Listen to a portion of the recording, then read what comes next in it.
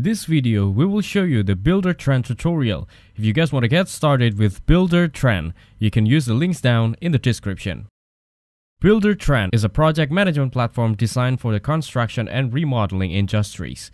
It centralizes scheduling, budgeting, communication, and documentation, helping contractors keep project organized and client updated. Key features include a scheduling tool with a Gantt chart for managing timelines, a financial management system for tracking expenses and invoices, and a client portal that provides clients access to project updates and documents.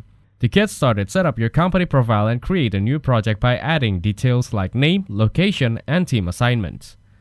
Use the scheduling tool to add tasks, set deadlines, and visualize the timeline. Track costs under the financial sections, managing budgets, expenses, and invoices to stay on track financially.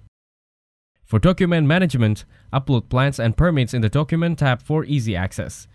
Buildertrend also simplifies client communication through its portal, where you can share project update and media including photos and videos.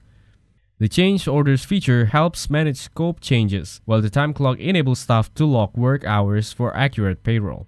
The platform's reporting tools provide insight into project and financial progress, making it easy to stay on the top of every aspect of your project from start to finish.